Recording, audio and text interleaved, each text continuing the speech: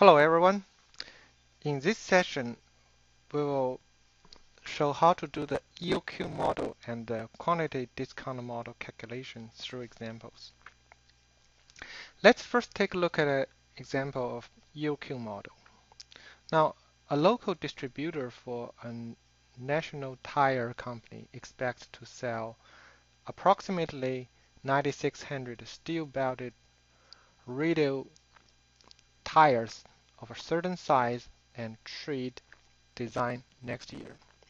Annual carrying cost is $16 per tire and ordering cost is $75. The distributor operates 288 days a year. First question, what is the EOQ? Now remember, to calculate the EOQ, the formula is straightforward. The EOQ quantity Q star equals to square root of 2ds divided by h.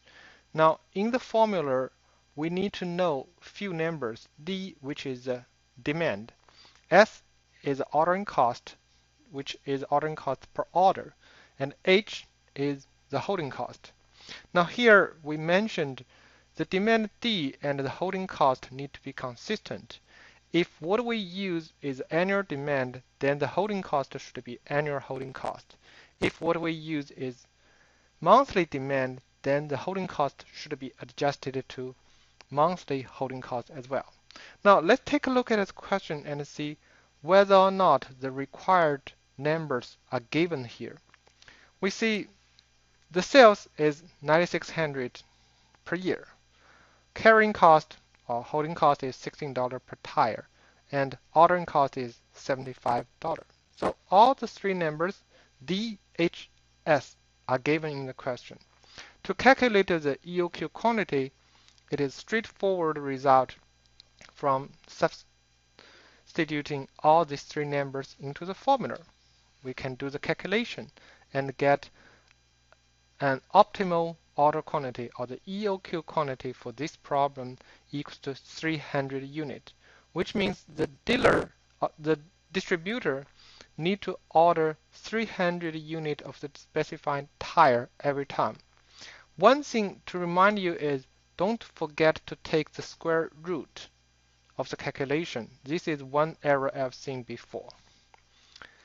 Next, how many times per year does a store reorder? Which is, how many orders does a distributor need to place every year? So number of orders we place basically is the result of the total demand, or total quantity we need to order, divided by the number of quantity we order every time. For example, if over the year we need to order 100 units and every time we only order 10 units, then we need to place 100 divided by 10, which is 10 orders per year. So similarly, in this question, we use the demand D divided by the order quantity, the EOQ quantity, which is 300, and get 32, which means based on our demand of 9,600 units per year and our EOQ quantity of 300 units per order, we need to place 32 orders per year. Part C asks us to calculate the length of an order cycle. So the length of order cycle basically is the interval between two orders, between two consecutive orders. So from the time I place the order now till the time that I place the next order, what will be the length of the interval, which is the length of an order cycle.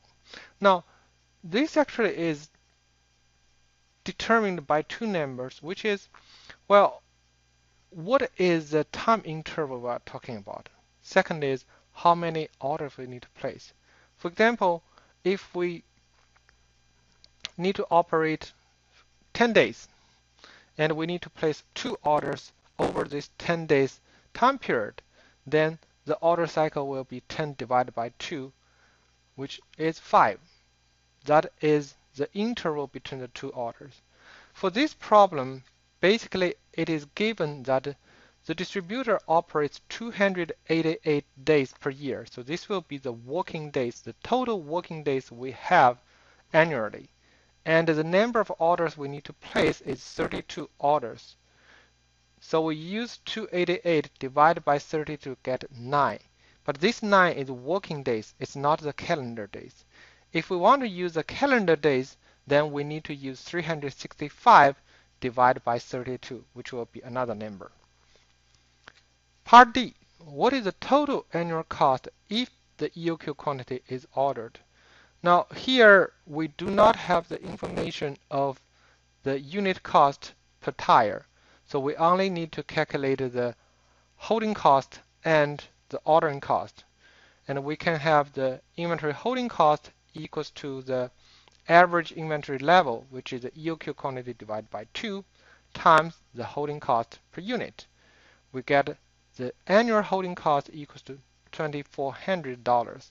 Similarly, we can calculate the ordering cost, which basically is the number of orders, that is 32, what we calculated before, times the ordering cost, which get another 2,400. We should not be surprised by seeing that the inventory holding cost and ordering cost equal to each other in this question. Why? Because if you remember, previously when we derive the EOQ quantity, we see EOQ quantity is a quantity that at this quantity, the inventory holding cost and the ordering cost actually equal to each other.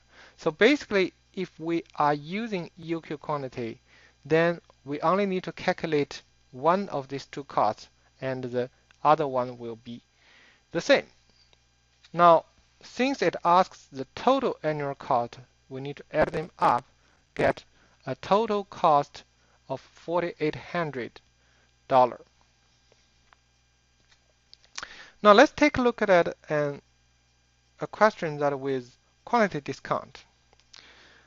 The maintenance department of a large hospital uses about 816 cases of liquid cleanser annually. Ordering costs are $12. Carrying costs are $4 per case a year. And the new price schedule indicates that orders of less than 50 cases will cost $20 per case. 50 to 79 cases will cost $18 per case. 80 to 99 cases will cost $17 per case, and a larger order will cost $16 per case. Now we need to determine the optimal order quantity and the total cost. Now, for this question, it is not as simple as the one we just finished, because here we have a quantity discount. If every time we place a larger order, then we can enjoy the price discount.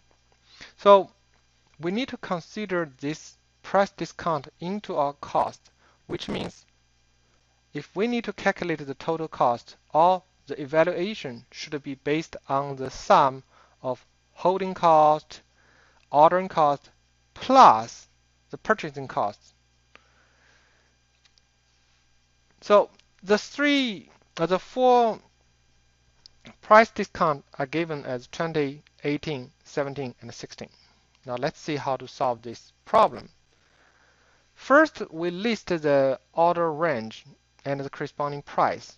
We have the range from 1 to 49, it will be $20 per case, 50 to 79, $18 per case, etc. And by the end, if we order 100 cases or more every time, then the price will be $16 per case. And the question gave us the basic information. Annual demand is 816, holding cost is $4, and the ordering cost is $12 per order. Of course, we can always calculate the EOQ quantity first. EOQ quantity is 70. But now, we need to be careful is this 70 cases per order the best? Now we need to evaluate why. Because if we take a look at the price range and the corresponding order quantity, 70 means we are in the range from 50 to 79, and we need to pay $18 per case. there are some other cases. If we order more, actually the unit cost will be lower. So we really need to evaluate or measure whether or not this 70 or this optimal quantity, EOQ quantity, is optimal. Let's take a look at the plot here. The plot here, we have 4 lines. The 4 lines basically corresponding to the 4 scenarios with 4 different price. So if we assuming that each case is $20 per case, then the total cost, here we're talking about total cost, ordering cost, holding cost, and the purchasing cost. So assume we do not have the quantity discount and every case costs us $20, then we expect that the total cost curve is the curve on the top. If, on the other hand, we assume every single case is $18 per case, we can draw or plot the total cost curve as a second curve here.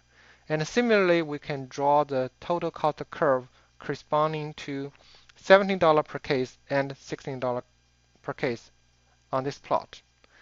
But when we see this curve here, we realize that, well, in reality, the corresponding price actually is related with the order quantity per time.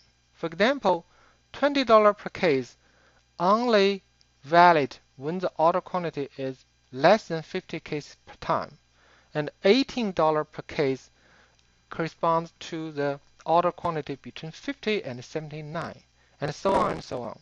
That is why on each curve we have a solid curve and a dashed curve. So the solid line basically is the valid order quantity and the total cost. And the dashed line is the invalid or unfeasible price. So if we look at it, the solid curve from these 4 different price curves will give us the total valid cost over the whole order quantity range. So if our order quantity is less than 50, we move on the first curve until we hit the line or hit the point corresponding to the 50, and then we jump to the second line, and as the order quantity increase until 80 cases per time, we jump to the third line, and when we go to 100 cases per order, we jump to the last line here. Now, with all these 3 numbers here, with all these 4 curves here, we see 70 is the EOQ quantity. It is valid on the second line here. But the question is, we need to compare the price from all 4 lines to decide whether or not the 70 is optimal order quantity. First, we need to look at the 2 price range that is lower than the current price. Now, for these 2 curves, $17 per case and $16 per case, we only need to evaluate the point on the left end of the range. Why? Because, as we see, the total cost curve is decreasing until we hit the EOQ quantity. Then the price starts to increase. So if the solid curve located on the right side of the EOQ quantity, we should expect that the total cost will increase as the order quantity increase. So for each of these 2 price range, we only need to evaluate the left end value, because this will be the lowest total cost within the order quantity range, which means if we order between 80 to 99, then the order quantity for 80 will give us the lowest total cost. If the order quantity is 100 or higher, then actually the order quantity of 100 unit per order will have the lowest cost. However, we do not need to evaluate anything that is located on the left side of the EOQ quantity. Why? You need to think about it. Okay, now everything is straightforward. We need to compare the price range and the order quantity range for $18 per case, $17 per case, and $16 per case. For $18 per case, which is between 50 to 79, EOQ quantity is the optimal order quantity. So we need to substitute 70 as order quantity in this case and calculate the total cost. For the other two scenarios, we need to evaluate the order quantity of $80 per unit and order quantity of $100 per unit and see which one give us the lowest total cost. Now, we can calculate the three scenarios, the total cost under these three scenarios. Order at $70 per case per order, order 80 cases per order, and order 100 cases per order. Now, if we compare the total cost need to include carrying cost, order cost, and purchase cost. Carrying cost is based on the average inventory level and the holding cost per unit. Order cost is determined by the number of orders we placed and order cost per order.